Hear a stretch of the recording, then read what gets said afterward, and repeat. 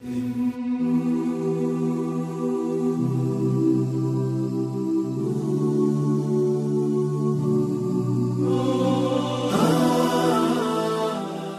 alhamdulillah, wassalatu wassalamu ala rasulillah, alhamdulillahi hamdan yuwafi ni'amahu wa yukafi'u mazidah, wa sallallahu ala sayyidina Muhammadin wa ala alihi wa sahbihi ajma'in. Allahumma allimna ma anfa'una wa anfa'na bima 'allamtana wa zidna ilman ya kareem. By the grace of Allah Azza wa Jal, we come together today to speak of a story from amongst the stories that took place in the life of the Prophet ﷺ. And I looked at the story, from a couple of days ago.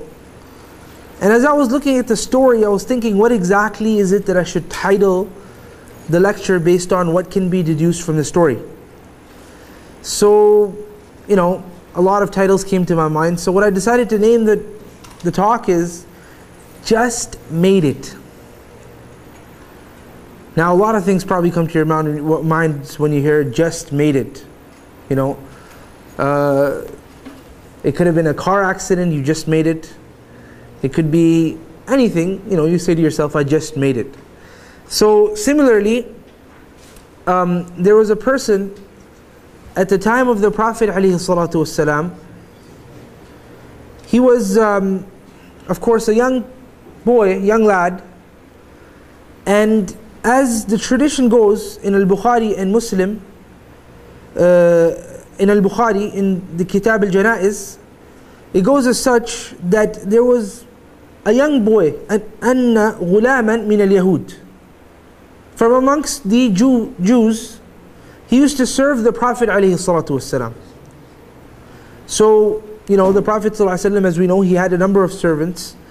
Anas ibn Malik radiallahu ta'ala anhu narrating this hadith, he was amongst the people that served the Prophet ﷺ. So it's something unique that amongst the servants of the Prophet ﷺ was Anas, and he's narrating this hadith about another servant of the Prophet ﷺ that used to be a Jew before.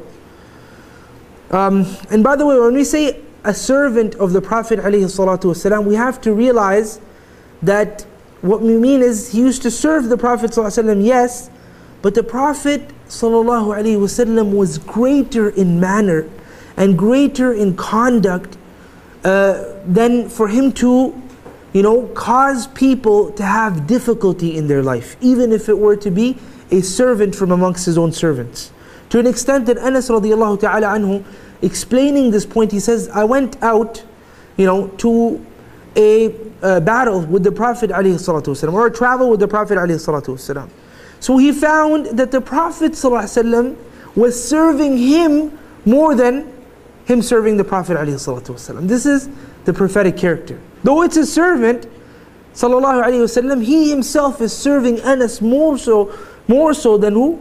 Anas to the Prophet ﷺ. So, don't get me wrong when we say servant, as in, you have glasses of milk or glasses of water being poured in front of him and this happening and that occurring. No, it used to be some basic tasks that the Prophet ﷺ would at times, allot to these individuals so that they can have this honor of being able to serve the greatest human being and the greatest creature ever created and ever brought onto the land. Now this young man, Ghulam, from amongst the Jews, he became sick, he's young. So the Prophet ﷺ, he came to this young man to visit him. Of course, it's a sunnah to visit the sick. And the Prophet ﷺ, he began to call this young man to Islam. And as he was sitting there calling this young man, of course the young man now, you're looking at a person that has dealt closely with the prophetic character. You're looking at a person that knows the ins and the outs of this beautiful persona, this chosen persona by Allah Azza wa Jalla.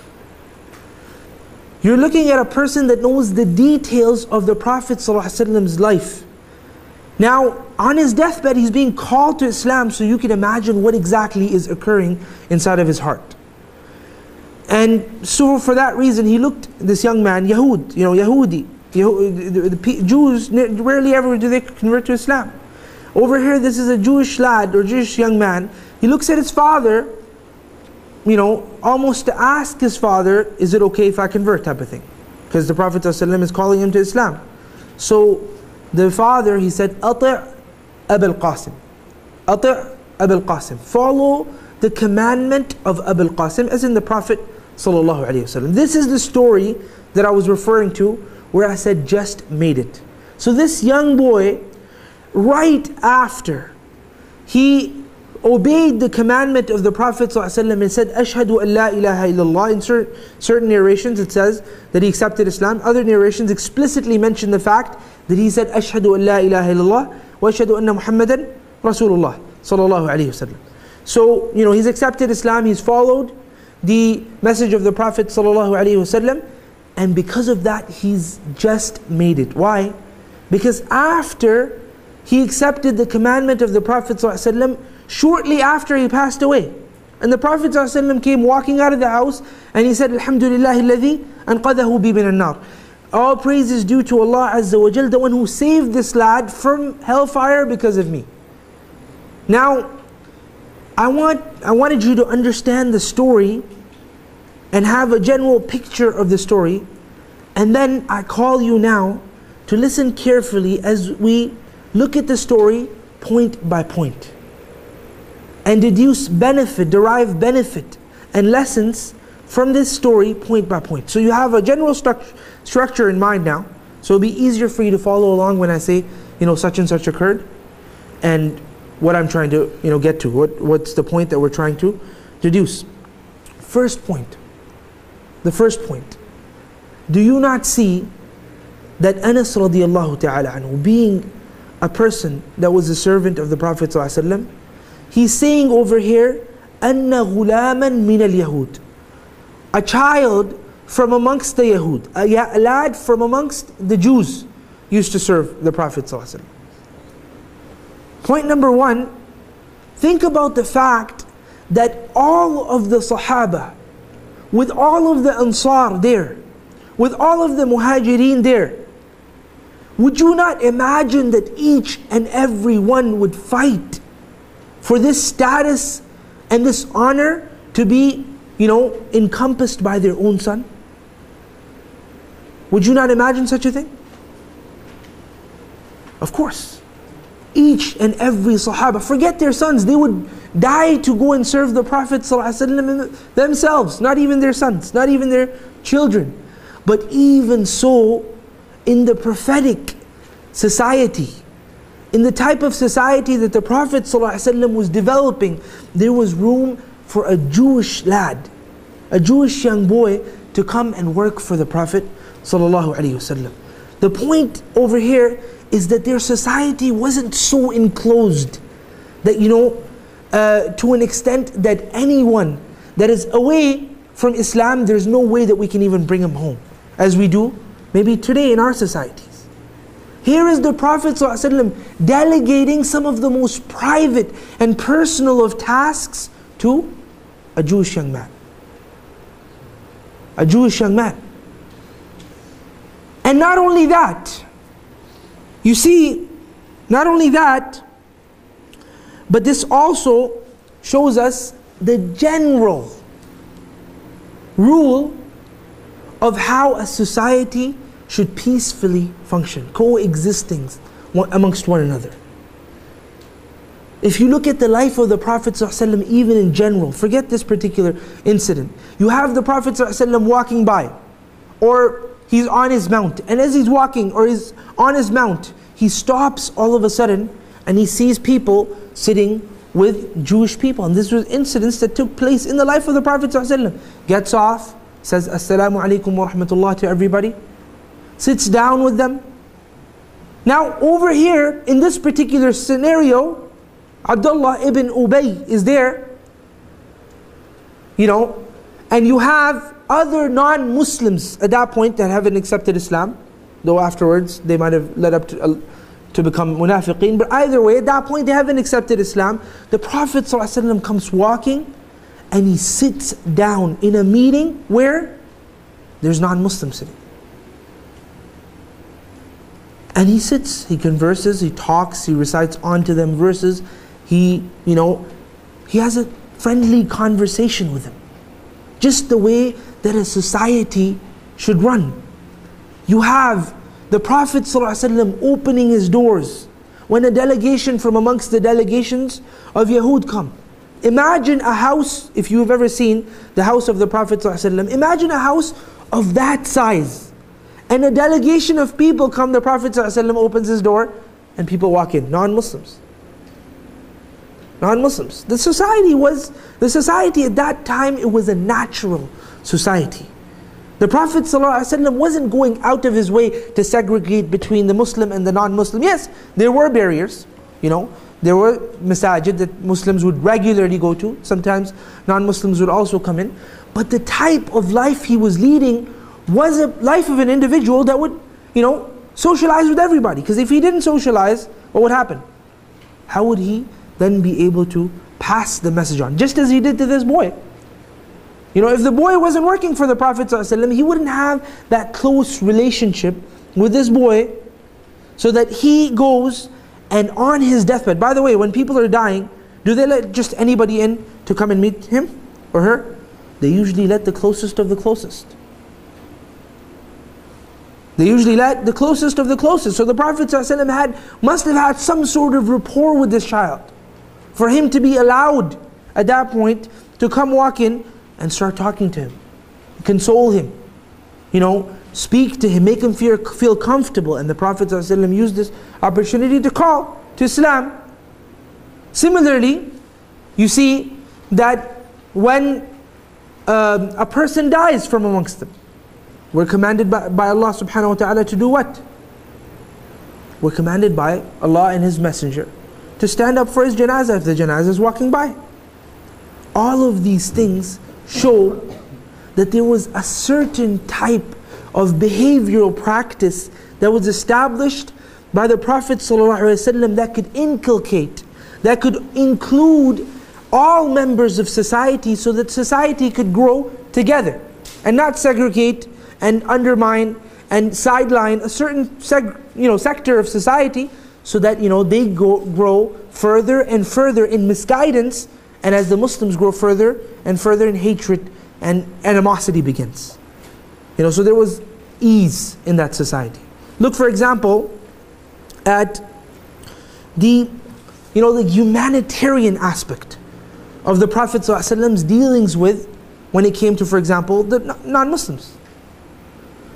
What happens when you have an enemy inmate in any prison in the world? How do you think he's treated? He's treated probably very poorly. That's the reality of the world we live in today. But that wasn't the world of our dear Prophet ﷺ. When the Prophet ﷺ sent a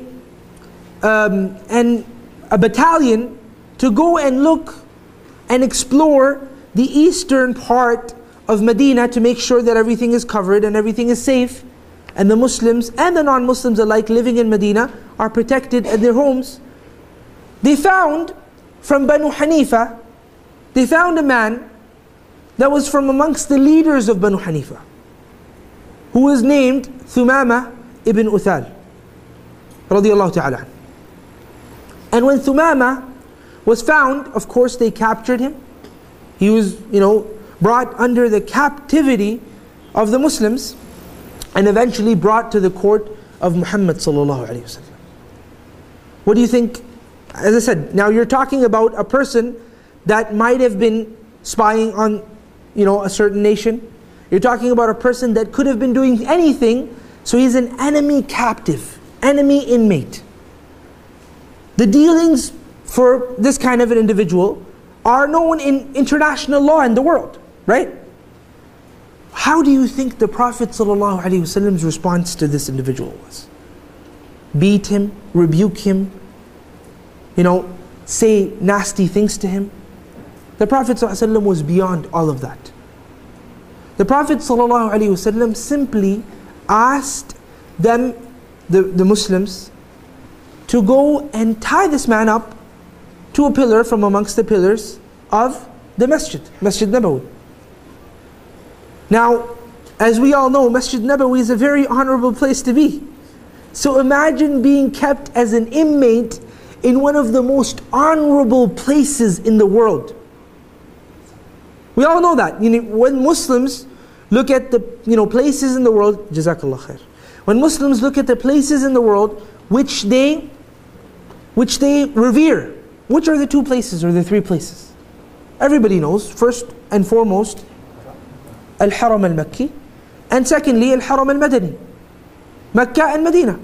So, you have the Prophet and the masjids.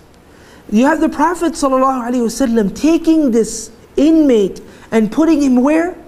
Putting him in a masjid. Masjid Rasulullah ﷺ. Tying him to a pillar from amongst the pillars of the masjid of Rasulullah ﷺ. Same pillar that all of the Sahaba, as soon as they would finish Maghrib, they would run to try to pray their sunnah behind. As it comes in the hadith that after Maghrib Salah, كانوا يبتدرون السواري, that they would go right after they would finish Maghrib Salah, they would all go run towards the pillar so that they can pray, they can have a sutra, and they can pray what? Their sunnah. They can pray. So it's such a sacred situation and a sacred place, and the Prophet ﷺ ties this enemy inmate, quote unquote, into this kind of a situation. Isn't that honoring the person? It doesn't stop there. What happens in terms of food, in terms of clothing, in terms of all of these things? What do you think is done? The Prophet ﷺ tied this, you'd ask for this man to be tied here. He didn't say to him, what did you do, why did you do, where did you come from, what? None of these questions. All the Prophet ﷺ said to Thumama, he said, مَا عَنْدَكَ يَا Thumama? What is it that you want, O Thumama? Simple question. From a simple man, Rasulullah ﷺ.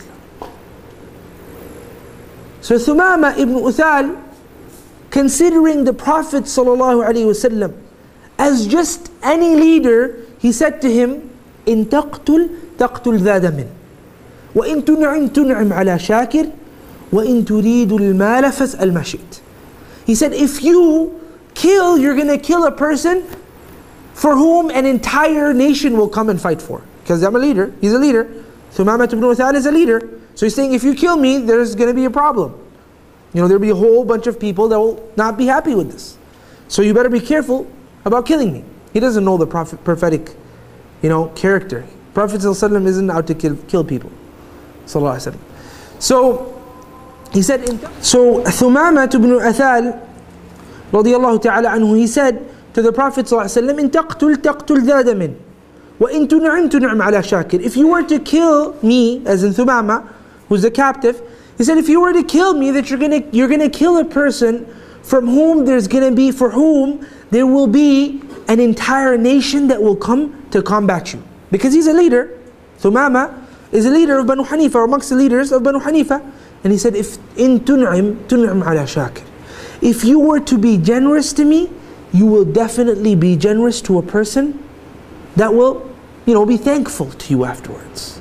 I'm not gonna just forget what the good you've done to me. وَإِن تُرِيدُ الْمَالِ. This is a leader from amongst the leaders of Banu Hanifa. He's saying, if you want wealth, then I'll give you whatever you want. Just ask. So the Prophet ﷺ, is he out to kill? Is he out to, be generous to him? Is he, sallallahu alaihi wasallam, is he out to kill? The answer is no. Is he out to be generous? We'll find out. I gave it away, didn't I? So, and then is he out for money? Is it money that he wants? Sallallahu alaihi wasallam? The answer is definitely no. So a day went by, and the Prophet ﷺ said, let him be as he is. And during this day, he was of course hungry. People need food. And Brother Jibreel, mashallah, he had some really nice food for us today. So, you see, the Prophet ﷺ, he himself being a leader of an entire nation, he had his own households. And this is amongst the manners for a person to honor another. He himself, from his own households, cooked food for this man and brought it an enemy inmate. Imagine, brothers, a captive, a person that has been taken captive. The Prophet, the leader of the nation, is bringing food from his own house to go and honor this person so he feels at home. Sallallahu Alaihi Wasallam. This is only the prophetic etiquette. Nothing more. This is the mannerism of a prophet. One day goes by, another day goes by, the Prophet ﷺ comes back to him and says the same thing. He said, what is it that you want?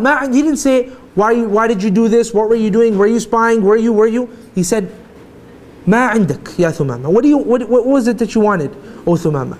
Thumama realized through his dealings with the Prophet ﷺ in the previous day, and through looking at the prophetic school, the masjid of Rasulullah ﷺ, the way people would treat each other, the brotherhood that they had amongst each other, and the way they used to smile at one another, and just the beautiful atmosphere that was there, he realized, he's not going to kill me. Within one day, he realized, he's not going to kill me. So he said, he didn't say the first thing. He said, "In taqtul taqtul dha daman." He said, this guy is not out to kill me. He's too nice. He's bringing me food from his own house. He's not going to kill me. So he said, "In tun'im tun'im ala shakir." And that's all he said. He said, if you were to be generous, then you were going to be generous to a person that's going to be thankful for you afterwards. So the Prophet ﷺ, he said, let him be. Same thing went by, same thing happened the next day. The Prophet ﷺ sent for food to be sent to Thumama from his own household. He was looking into the situation of Thumama very closely. Thumama is sitting in the masjid of Rasulullah ﷺ, listening to the recitation of Rasulullah ﷺ, looking at the behavior, the character of the ashab of Rasulullah ﷺ, the companions of Rasulullah ﷺ, learning and understanding the behavior of a true Muslim. And then the next day, the Prophet ﷺ comes back to him a third time now. And he said, what is it that you want, Thumama? So the Thumama, he didn't even reply. He said, I've already told you what I want. I want you to be generous to me. And if you be generous to me, then you'll find me thankful. You'll find me thankful. So what do you think the Prophet ﷺ did? He said, let him go. Khalas, this is what he wants. He wants us to be generous to him. Let him go. Thumama gets up, packs his bag, he walks out to a certain place to find a place where he can take a shower, takes a shower, and comes back to the Prophet ﷺ, and he says to him, imagine within 3 days, listen to me brothers and sisters, within 3 days, he comes back to him. After 3 days of seeing the Prophet ﷺ with his companions, the companions, one another amongst them, looking at the madrasa of the Prophet ﷺ, the masjid of the Prophet ﷺ, 3 days changed the heart of an individual. He came back, he said, Ashhadu an la ilaha illallah wa ashhadu anna Muhammadan Rasulullah. I bear witness that there is no God worthy of worship except Allah, and that Muhammad ﷺ is his messenger, and none other than that.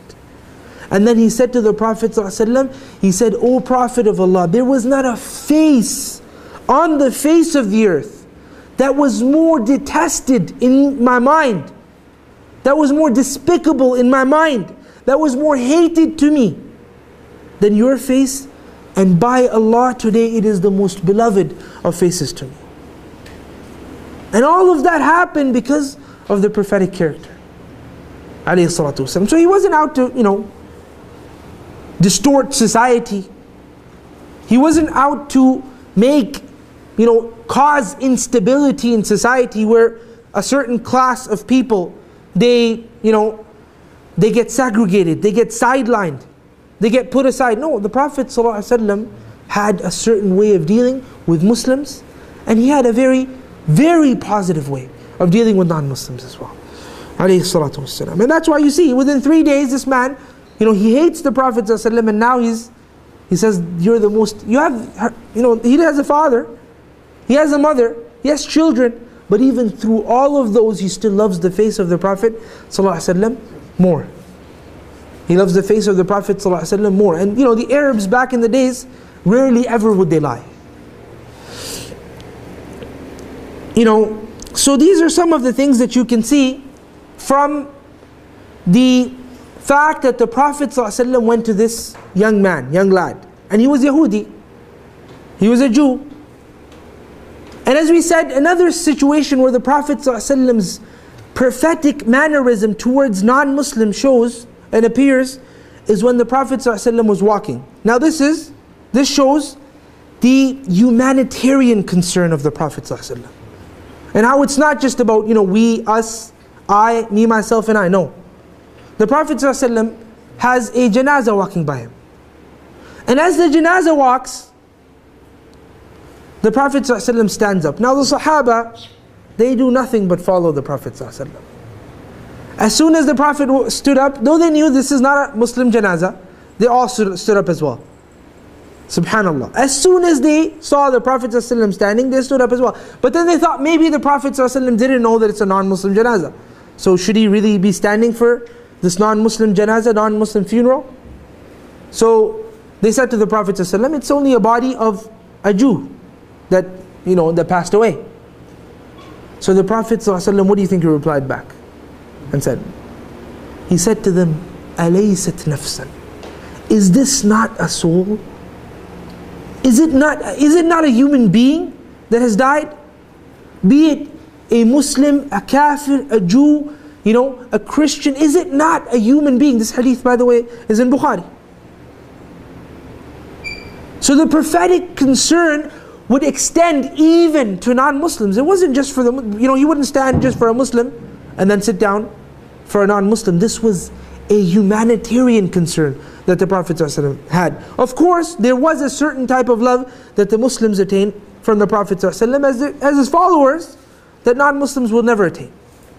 But that doesn't mean the Prophet ﷺ used to sideline. They were all his ummah. One was ummah of ijabah, those that answered his call. One was ummah that he wished for them to answer his call.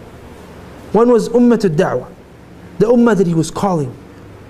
They were all from his nation. But what I mean, don't get me wrong, I don't mean they were all Muslims. I mean they were all from a nation that the Prophet ﷺ was sent to. So his concern was extending to every single person, till this day, from that nation. Be it people that accepted the call, or people that rejected the call. The concern still remains. Now, looking at another aspect of this story, the story of the young lad, the young Jewish boy, you look and you see that the Prophet ﷺ says at the end of the story, he says, Alhamdulillahi alladhi anqadahu bi min an-nar. All praise is due to Allah Azza wa Jal, the one that has saved him through me from hellfire. Now, over here you find that this statement of the Prophet ﷺ and the fact that the Prophet ﷺ rejoiced in this manner, it shows the truthfulness of the Prophet ﷺ. How so? Does anybody want to contribute?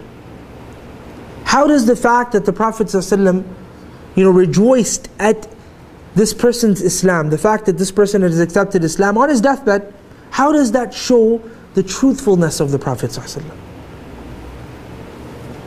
in his call? And he wasn't lying. Nobody? So I should pick some hands, eh?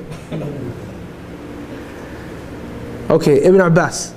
It shows that he is truthful because this person, if he's on his deathbed, he can't help the Prophet in any way. He's about to die. SubhanAllah. His only concern is that we get saved from hellfire before he dies. SubhanAllah, that's exactly what it is. This man, he never prayed a salah. He accepted Islam, and after he accepted Islam, by moments he died. He never prayed salah. He never gave zakat. He never fought in the battles with the Prophet ﷺ. He didn't increase the Prophet ﷺ in numbers. None of that occurred. Rather, more difficulty was incurred by the Prophet ﷺ for the fact that this person died. Why? Because now they have to prepare a coffin. He's a Muslim now. They have to prepare a coffin. There's going to be a Muslim burial. And that's why right afterwards, the Prophet ﷺ told the companions, he said, "Sallu ala akhikum," go pray upon your brother, because he's your brother now, he's accepted Islam. So more difficulty will come, apparently to the nation because of the fact that this person became a Muslim and did nothing for Islam. Right? But the Prophet ﷺ wasn't out to increase people in number. Wasn't out to increase his numbers and his followers. The Prophet ﷺ was genuinely out to save people from hellfire. His mission, sole mission. I mean, imagine a person walks up to a man, he calls him to Allah Azza wa Jal, and right after that the man dies. And he's happy about that. He's doing it sincerely for Allah Azza wa Jal. He doesn't want the person to give him money. In fact, the only relation that the Prophet ﷺ had with this man also died. Also finished. Along with the fact that he died. The Prophet ﷺ was served by this young boy. He was a servant of the Prophet ﷺ. The Prophet ﷺ used to benefit from this boy. But he was more happy that he died, but died a Muslim, than the fact that he used to benefit from it. So even the only benefit that the Prophet ﷺ was receiving in this lifetime, and the hereafter, it's a different story, from this man, had finished. But the Prophet ﷺ still rejoiced. And this shows that his da'wah was true. It was built on truth, nothing more. The other thing that can also be deduced from this story is the fact that the Prophet ﷺ was in all situations looking for an opportunity to do nothing more to establish nothing more than the mission that he was sent for, and that was to call people to Islam.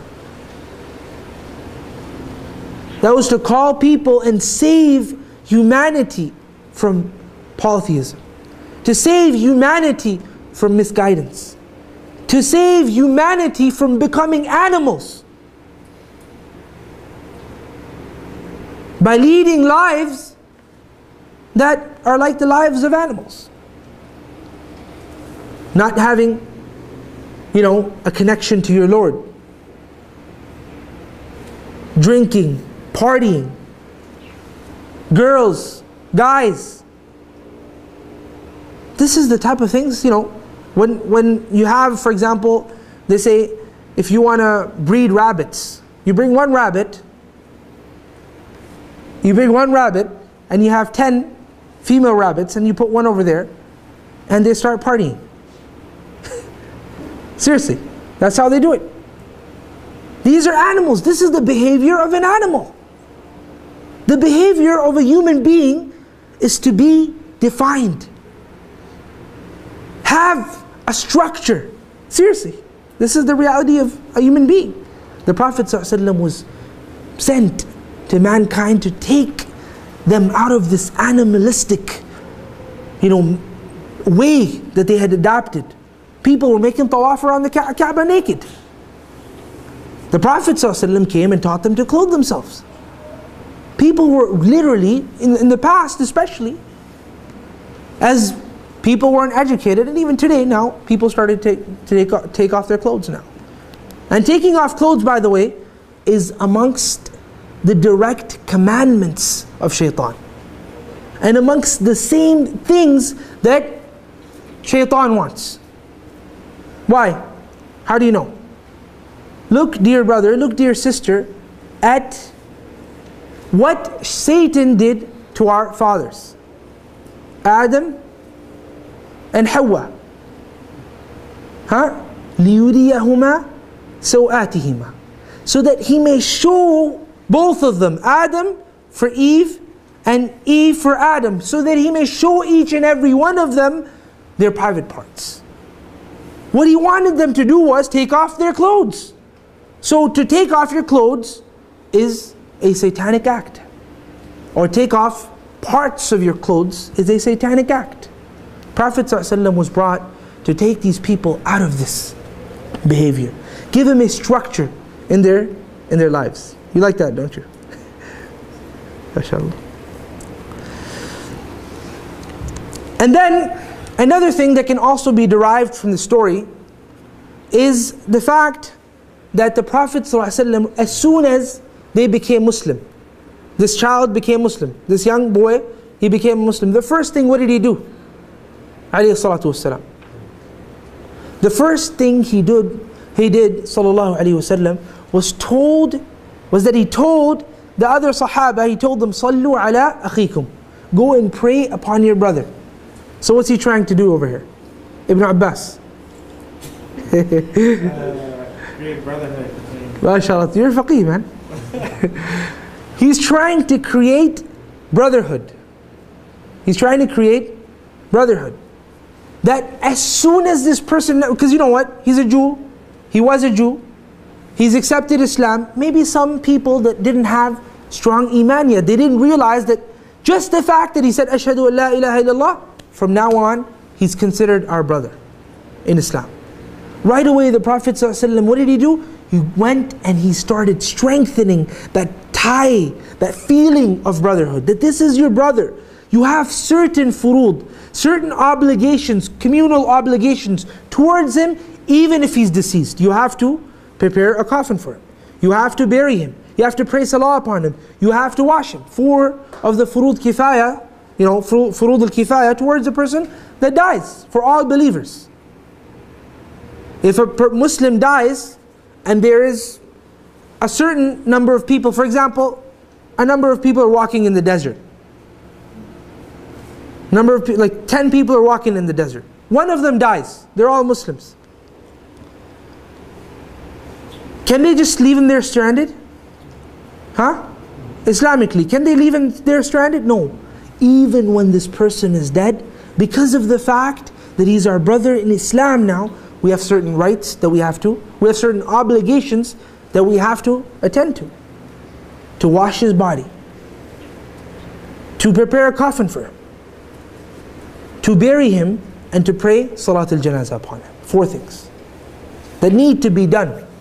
So right away the Prophet ﷺ is reminding these people, reminding these Sahaba that there are certain rights that you have towards this brother of yours. And with that being said, I'll stop. وصلى الله على سيدنا محمد وعلى آله وصحبه أجمعين.